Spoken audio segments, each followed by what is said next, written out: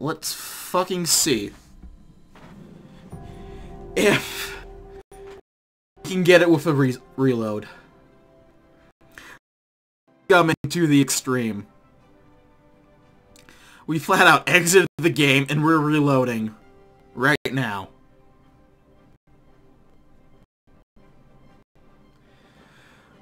These clips are gonna be great. I can't wait to watch them. Shit, I'll probably have to edit them in.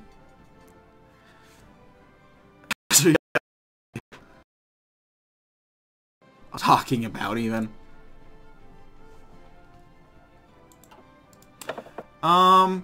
So here we are, Herr Mueller, handsome as ever. Bit worse of a shot, but you know. Okay, Topi.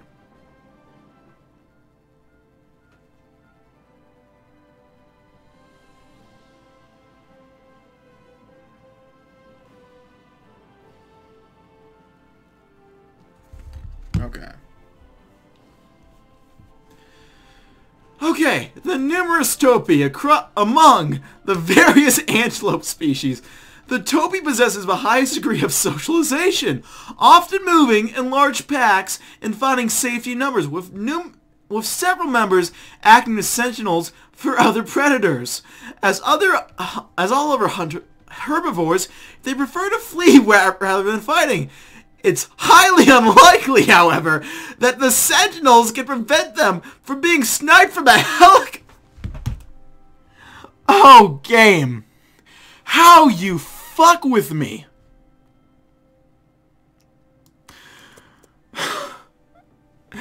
Oh.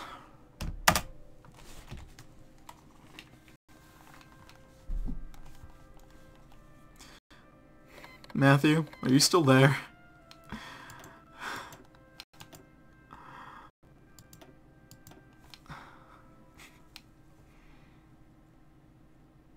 I don't want to do this anymore. I want to go home. Oh shit, I am home already. Never mind. Physically, yes. Spiritually, no. Okay. Let me look. Okay. Okay, modern and swift. Go with it. 48%. North we go. Now that's 51%. The topis have taken the last of my soul. Let the hunt commence. Fly high to stay unnoticed. Shoot.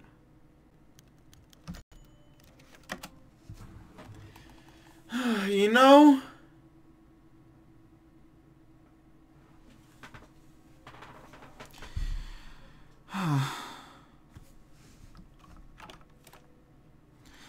I think German soldier left. I think he's done with this bullshit.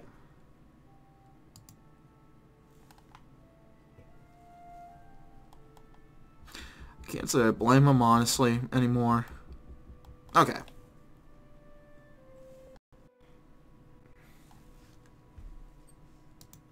So let me get this. I think I'm noticing something. What I want modern and swift north.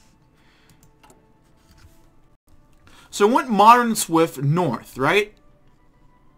With that first. There goes Madagascar and Civil War.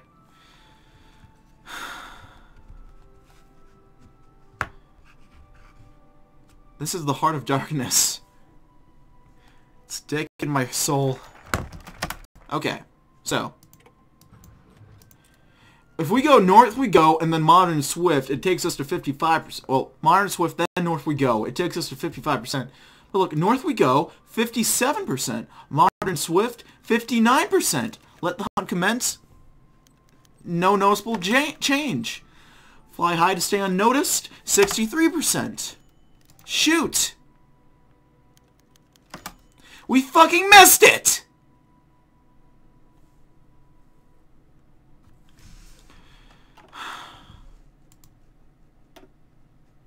You know, I know. There's other fucking things to do in this mod. There's a whole South African civil war that we intervene in. And there's a risk of Shank rising up here and liberating things from the Angolans, but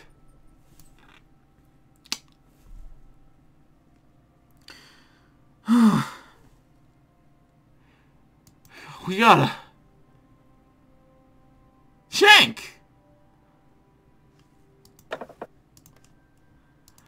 I just realized it.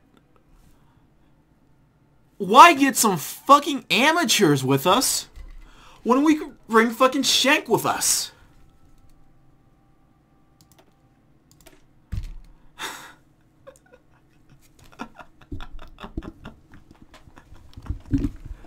Prepare the hunt! Shank has accepted. The Reichskommissar is bursting with happiness at the news and has immediately gone over his personal quarters to clean up his rifles all over again. Sometimes he can be such a child. Still, this is indeed good news. Reichskommissar Shank is Central Africa's only friend, since Sutik is, how to put it politely, a dick. And that's the most polite way he can be called. Therefore, keeping good relations with the Southerners can only help the Reichskommissariat in the long run. Let's be clear. We need 2 men for this job. Well, 2 men on top of the fucking amateurs that we have with us.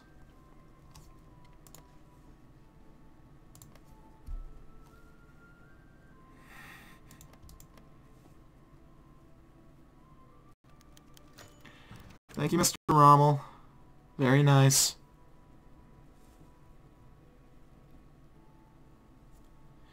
Well, let's see how the Madagascaran war is going. Not good for the Republic or for the Jewish movement here. But good for the Germans, which I guess right now is good for us, I guess.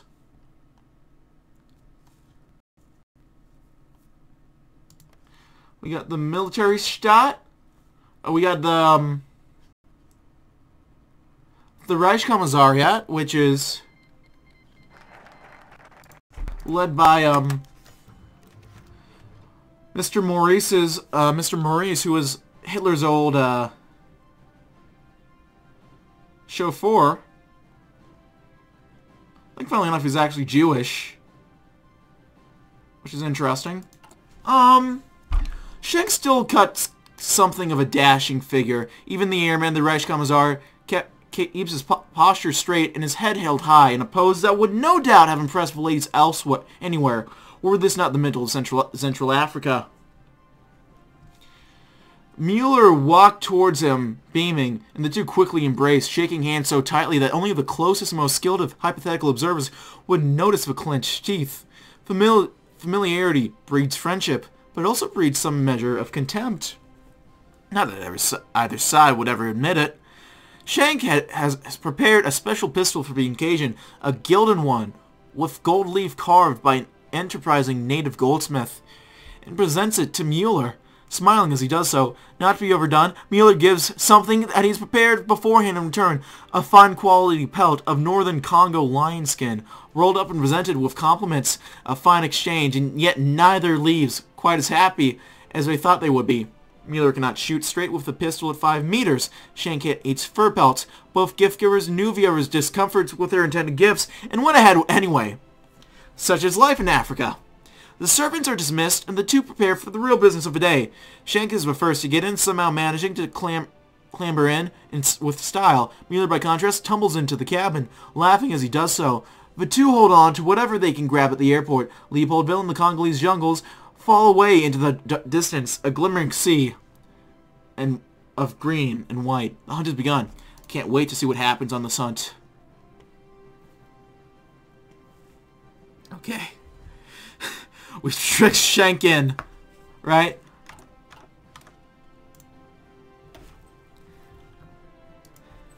We've tricked him to come in with us, right? Topi. Let's take 2, boys. We got another gun. It's time to get it. Oh, fuck. Let's fly off to the Intomboy Mountains. We never once heard a villager describe the formation of the Intomboy Mountains in their local mythology. Once a great spirit had ripped up the earth apart in his search for his spouse and dug up the soul of a land in the great mounds. When he found her dead at the side of a stream, in his grief he flattened a massive plateau to serve as a resting place for she and once complained of exhaustion when climbing hills to meet the spirits. The plateau he described now rises before the helicopter, a great flat greenish-brown stretch of land dotted with village smoke and fire of trees. Of the light of fires. Fire trees. I'm losing my mind. Shank, looking out the window, fancies he can hear the sounds of villagers gossiping and flirting and playing, snippets of their lives, compressed to a single glance. The mounds of earth, the mountains, now approached the helicopter. Mueller mentioned that he'd known a great hunting spot, although he had kept the specific target mystery. It is another of Shank's personal flaws. They never bothered to check details with those in confidence with him. As they near the zone slowly, the craft begins to judder. Perhaps that helicopter is showing its age. Mueller, hiding embarrassment, yells at the pilot, who yells back with the familiarity of old friends. Shank has heard the origin story of the mountains, of course, and he thinks it is superstitious nonsense. However, he cannot help but feel a sense of primal awe at the scale of the mountains as he gazes at them, wondering if the infernal crafter of the wild Congo set his paintbrush to run here. Perhaps he is no different from an ape staring into the barrel of a gun, entranced by something he cannot fully understand. Perhaps the villagers here should be noted for future efforts. Being inheritors to this wild beauty, he makes a note in his journals and resumes his glance as the craft skips into the curves of mountains with an alien grace. Interesting travel story. But what about the action? It's funny you mention that. Oh! The game is bleeding. They're telling me to stop, please. Dogboat, please. It's time to stop. It's time to stop, okay? No more. The global market, we read it a while back, and we never did it. How unthoughtful of us. Here's some gorillas. The mountains grow from skyline to foreground, to background to backdrop in a scene which would no doubt be thrilling if experienced in a movie theater back in the Reich. Shank readies his personal weapon, a rifle drawn from the arm scope of Windhoek. He's never been one to keep affections like surface firearms without necessities, primarily because he's afraid that on one of his worst nights he might use it in a fit of pique. He prepares to shoot. Mueller assures him, grinning, that today's target is simple. Guerrillas roam this part of a plateau mountain in jungle in packs, and their traces are fairly visible from the air. All they have to do is follow the trail, and the hunt will be theirs. Then Shank is shoved to the open rear doors of a copter to keep watch for these guerrillas. Soon he spots what he's looking for, a distinctive trail of crushed branches, tangled vines, imprints on the forest floor, heading east. The helicopter swings around and flies over the trail, heading east. A pack of small figures comes into view. The copter flies so low over the ground, Shank nearly falls over from the turbulence. Thinking about issuing a formal complaint to Germania about this negligence, he points a rifle, aims, and shoots. One figure flies back and the rest disperses. Shank and Mueller take immense joy in chasing them down and hunting the pack. Some escape, but many corpses are thrown to the jungle to rot. It seems the hunt has been successful so far. Despite his best inclination, Shank's excited about it all. Wow. Oh, that is nice.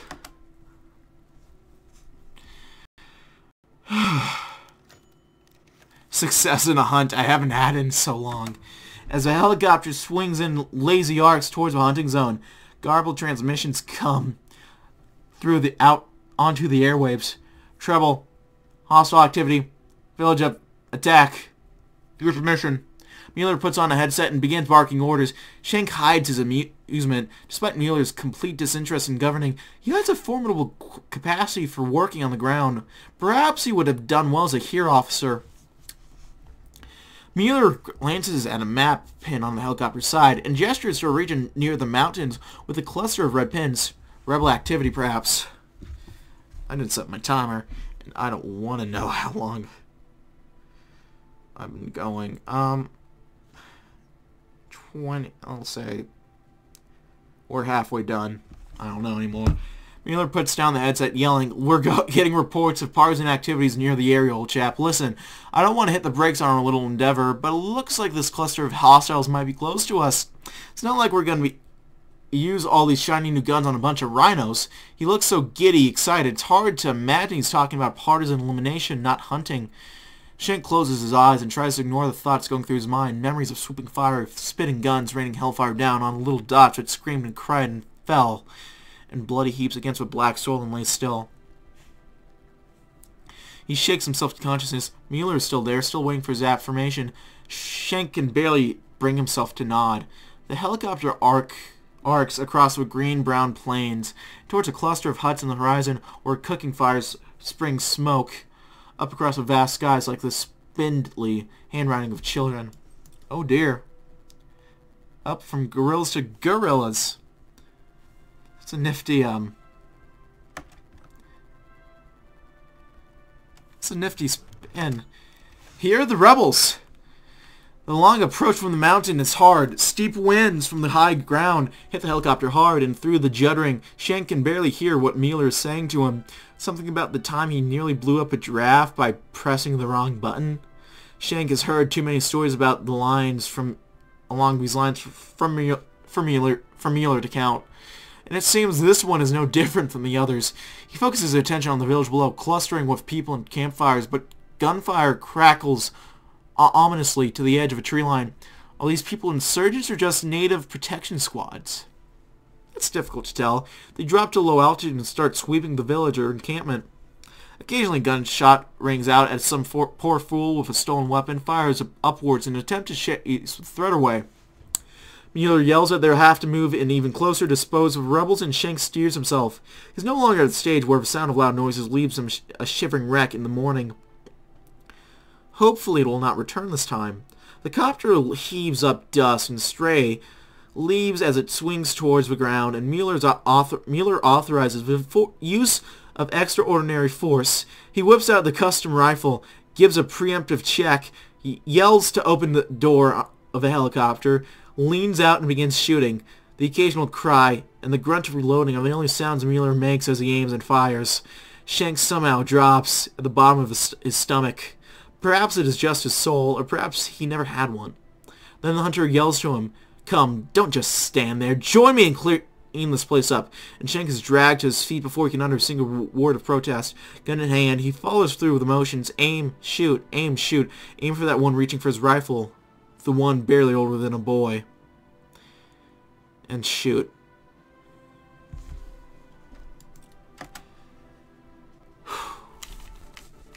It's a rough focus. Down and down and down the helicopter descends, down into the black-green depths. Schenk gazes calmly at the shrouded figure, dripping blood and viscera, onto the half-painted floor of a copter that had just taken the Reichskommissar Mueller's position. The figure opens its mouth, and out of it comes words. "Whoa, are you feeling okay, Schenk? Want to lie down for a bit? I know hunting fresh game can be tiring." Ha ha ha. It appears the shell shock is back again. Spiraling blades, spinning winds. The wards turn on a dance of endless blood and fire, as Mueller shoots for things. He is shooting morph into little boys and girls in Russian villages. As he swoops on wings of cold metal and hot lead, the figures burst pop, pop, pop, like little fleshy firecrackers and fall apart like little porcelain. I'm gonna sneeze, goddammit. Little broken porcelain dolls like Moody had used to give at Christmas. How raspberry-ish. How long had it been since he had tasted raspberries? But not like that, surely. Is there blood on his hands, or is just the wrath of his country on his back? Is there a difference? He barely hears a panic shout. What are you doing, Shank? I like the trees too, but the insurgents have all gone. Don't make me fill up another ammo quest form, damn you. Finally, this world comes back into focus, and Reichskommissar Shank sticks his head out the helicopter and retches. He can barely bring himself to stand and stagger back to his seat. Jesus, that was a bad episode.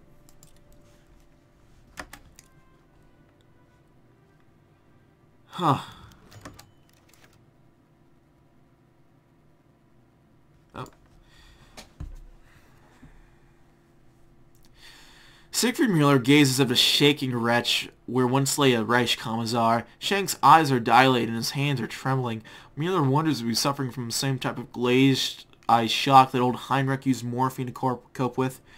He's never the same after that incident with the elephant and the patrol squad. Either way, Mueller can tell when a man is beaten, and Shank sure as hell beaten. Perhaps the hunt should be called off.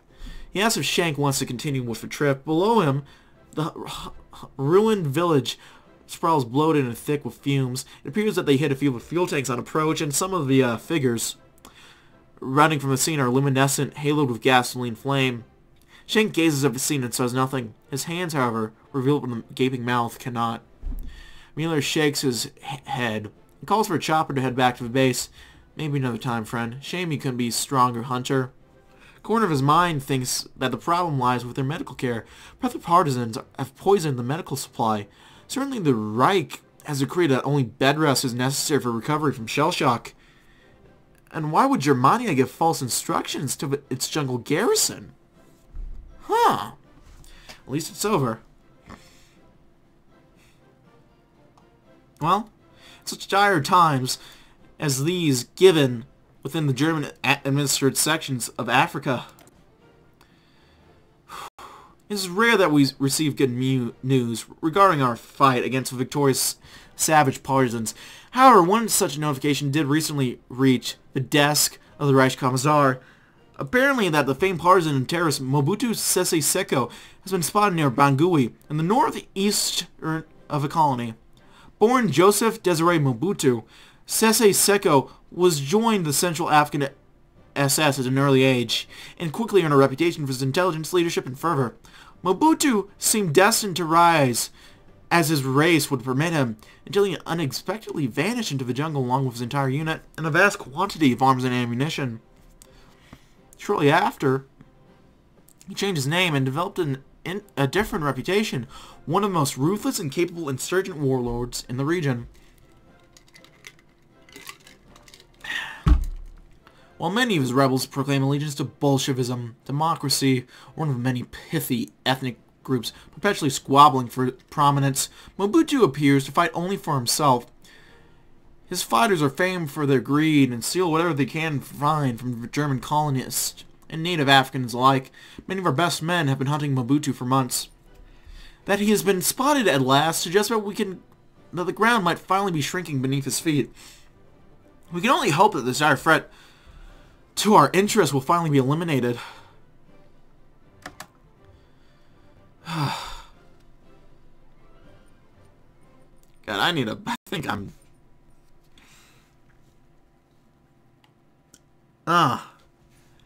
This fucking Topi is beating me down. Well, there goes the Jews. It's all up to the Republic to have some sort of light in this horrible, horrible place of darkness. Fingers crossed.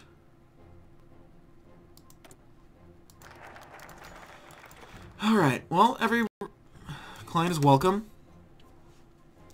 Reichskommissariat Zentralafrika is more like...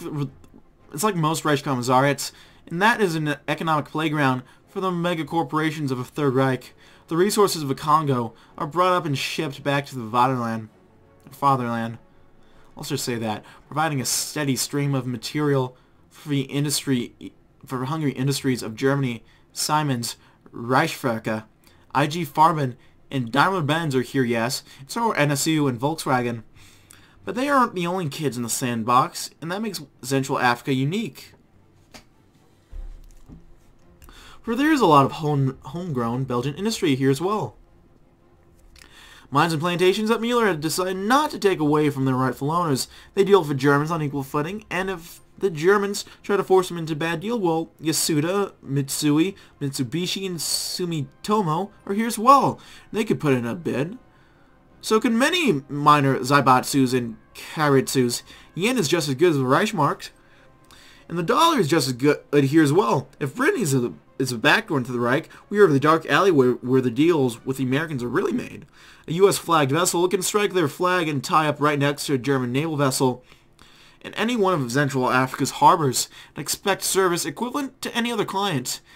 And a client can be anyone from anywhere if they have the cash to back it up. Central Africa is truly the last free market on earth, a place where anyone may pull up and purchase a good for a fair price. All they ask is a bit of digression on the part of the client. The client pays very well and on time. Cash rules everything around us.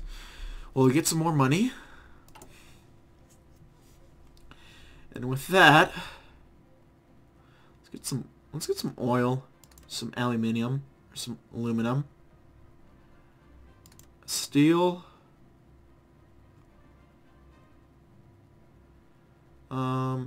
tungsten. Let's get all of this. Fuck it.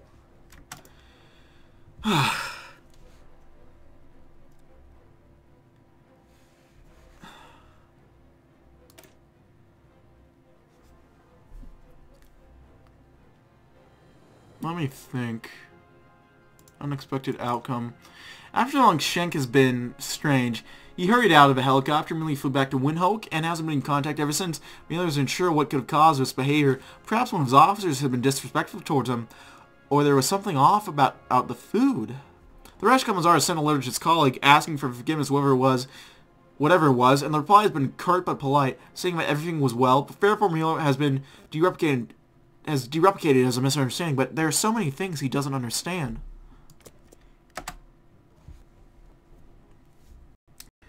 I don't understand anything either, Mueller. If it makes you feel any better, I'm Shiza. I've been drained.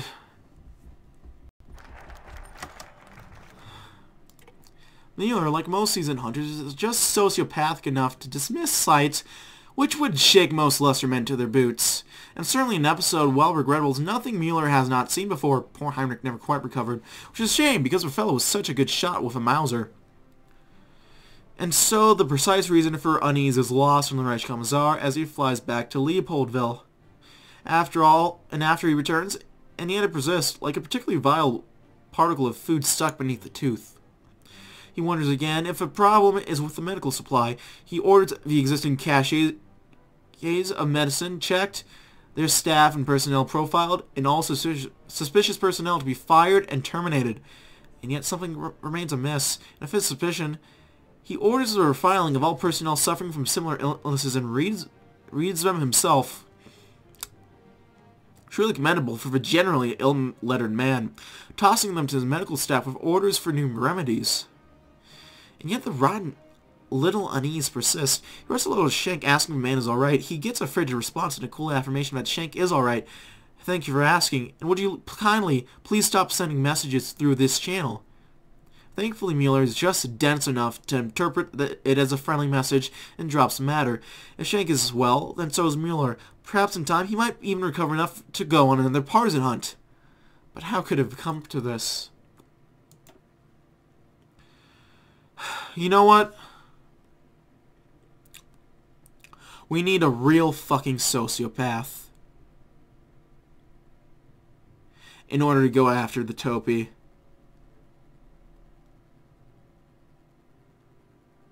I think it's time we ask Hans. Since the hunting expedition with Schenk has gone wrong, the Reichskommissar wants to begin a new one, this time inviting his other colleague, Hans Hütig. Of course everyone knows what the answer will be, but he wants to try anyway. Let's just hope this reply isn't as hard as the last one. That time, Mueller pinned the letter to the wall and threw knives at it until the wall was a colander. Repainting the room once was already costly enough.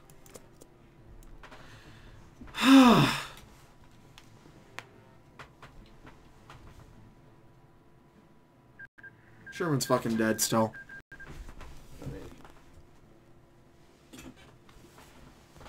I'm sorry, little guy.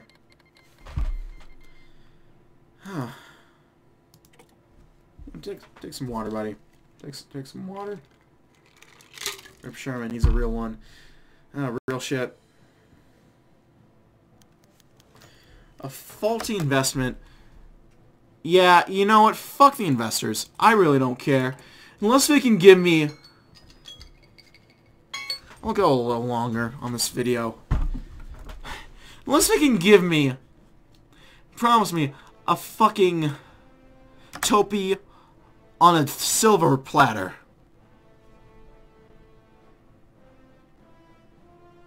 I don't give a shit. I don't.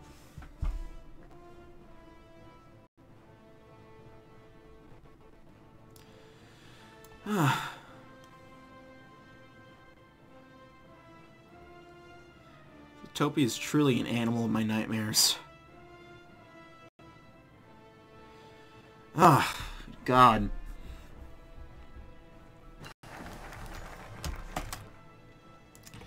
Reichkommissar Siegfried Mueller lay on his back in his comfortably cool office, picking his fingernails with a knife. So fucking hot, he thought. But not worse than yesterday. Glad to have nightmares about Topi's tonight. Dude, I'm gonna have to go to therapy for this. I'm gonna have to call fucking Kevin. He got up and went to getting himself a drink before heaving himself into a chair on his balcony. Bloody maintenance. His favorite helicopter was done with for the week. It just wouldn't start. There's always the smaller one for a closer game. So his aides had reminded him, to hell with that. Boring beyond belief. He'd shot in range of that old piece of junk. Mueller had told them to focus on their jobs of administrating the colony and leave the real work of hunting to him. Just as his feet of the parapet took the first refreshing sip of ice cold drink, he had an idea. Damn me for this thought, he got up, but damn me for not thinking about it earlier. He went to the typewriter. I am bloody here for this. Hans, my arrogant colleague, we are in this together. The Fuhrer wants us to cooperate, but you are the obstacle here, not Wolfgang and I. Despite his thoughts, he began the letter with the same politeness as he often displayed in his formal invitations. But his snide commentary continued, if only for his own enjoyment. You're a different caliber, Hans. But I've hunted wars. You have a damn big territory. How could you neglect its splendor? Let me incite a bit of passion in you. Mueller knew this letter would likely amount to nothing. He had nothing better to do, though. So why not bother with doing what he was here for? This seemed the best way to cooperate with his joint Reichskommissars, to make Africa an integral part of the Reich. Strictly business. Hutig. I think it's Hutig. They mean to say, not hunting. Hutig would like that phrasing. There would have to be no problem getting Wolfgang Schenk, his old friend, to tag along. Now there was a man who understood how to assert German dominance, one way or the other. The names need time. It's lost if he says no. I'm just doing my job here, Hans. Mueller roared with laughter as he wrote the letter. Hans, we should really all be friends here and find our peace. I'm doing you a favor after all, trying to end your self-imposed the isolation. What? All of Germania thinks you're useless, you old grump. Oh. Alright. I think we're gonna end it soon, but before we do that,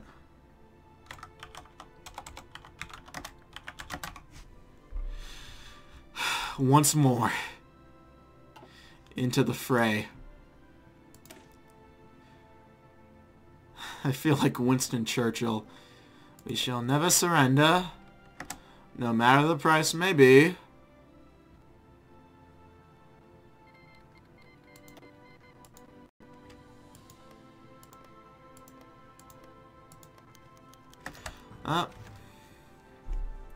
Pinned to the wall of his much too cramped and hot office was a letter of Siegfried Mueller's fellow Reichskommissar Hans Hutig. Mueller in jovial mood, despite the letter's contents, threw knives at it from behind his desk. What am I to do with you, Hans? Mueller laughed, a hit, directly splitting the letter ineptitude in two. Well, Hans, you can call me everything you want while I pick up the fruits of labor. So much for your rant about my incapability. Another hit, directly splitting a whole sentence. Now it reads, while you're working, instead of while you're hunting, I am working. I give you that. I like hunting, but which man of common intellect wouldn't use those opportunities I have? Alas. For you, my work is praised nonetheless, not yours. I was about to integrate you. I wanted to make friends, but I came to a conclusion. You earned your shame, Hans. You can't even handle uprisings. Another hit, tearing the letter in two. For a man with your ruthlessness, Hans, I thought you might want to be graced by glory as well. Mueller picked up the letter, examining closely. What is it shunning you? My African Asari?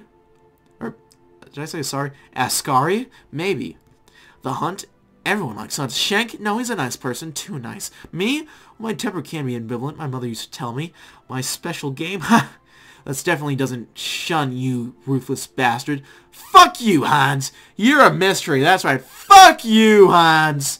Mueller exclaimed lightheartedly.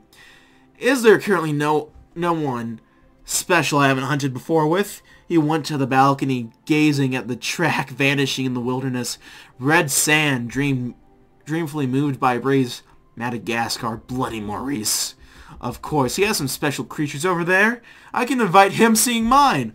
I don't think Maurice is doing too hot right now. I think he's getting murdered. I can invite him seeing mine. Hoota can't stand him, so double fuck him. He went for typewriters, realization suddenly flooding him. He's much too far away. Besides, I heard the troublesome reporters of his populace. And reportedly, Garrison, he gave it up. He took a cold drink and went back to the balcony. Damn, I need something to do. Get my bloody helicopter back on. Alright. One last time, boys. Once more into the fray.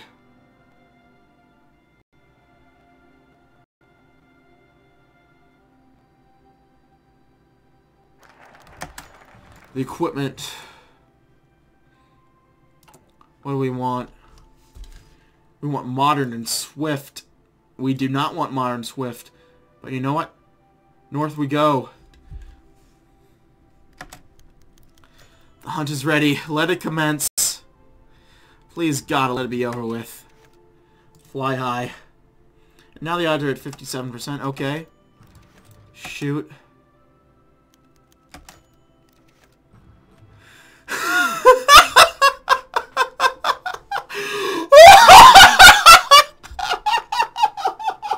Yes! Yes! Yes! We did it! Fuck you! Fuck you!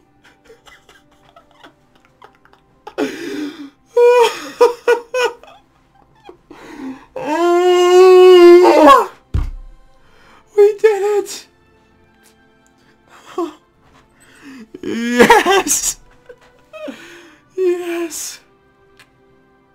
Oh. Oh, please clip that, Matthew. We can't. We can't let this all this hard work go. Be forgotten. The bullet hit Mueller's Toby directly under the neck. You fucker! A stream of blood poured the poor thing seemingly dry. It collapsed soon thereafter in a puddle of what once kept it alive. The Toby laid still, while the others were jumping hurriedly over its dead body, desperately trying to escape. In the end, only 3 managed to, you fuckers! The others were done with by the green hunting boys. He promised himself to congratulate their officers and rather tense teenagers that had to do their sorry service to the Reich down here into a rowdy celebration.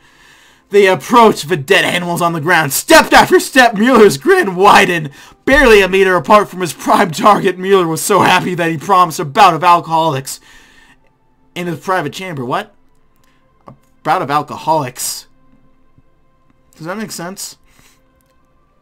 He had slain a more impressive Topi before in the year before his first visit to Wolfgang Schenk, but he hadn't cared about some trophy collection for a greater cause back then. He only started with progressing age. Mueller allowed the hunting youngsters to cut out trophy pieces of their own from the Topi shot.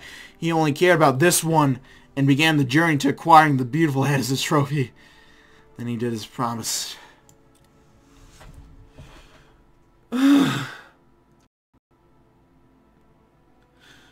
Oh my god. I think I fucking came. Oh, that was great. Victory Royale. Sherman? I'm sorry, buddy. Can you forgive me?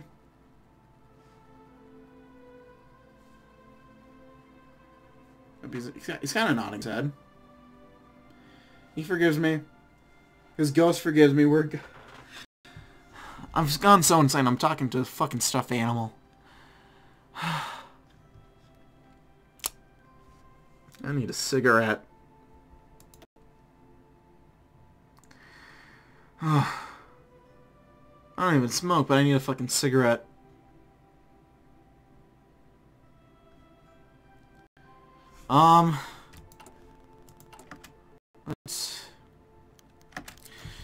There it lay, still bloody yet beautiful. Mila rested his hands on one of the Topi's horns. He liked the feeling of a ripped coronet structured on its skins. Shortly, those filigree and elegant horns would embellish the halls of his trophy room. He waited while responsible concierges were informed. He looked at the collection and found the perfect positioning for this beauty. The Reichkommisariat crossed his arms and proudly contemplated his work. He'd slain this goatish beast.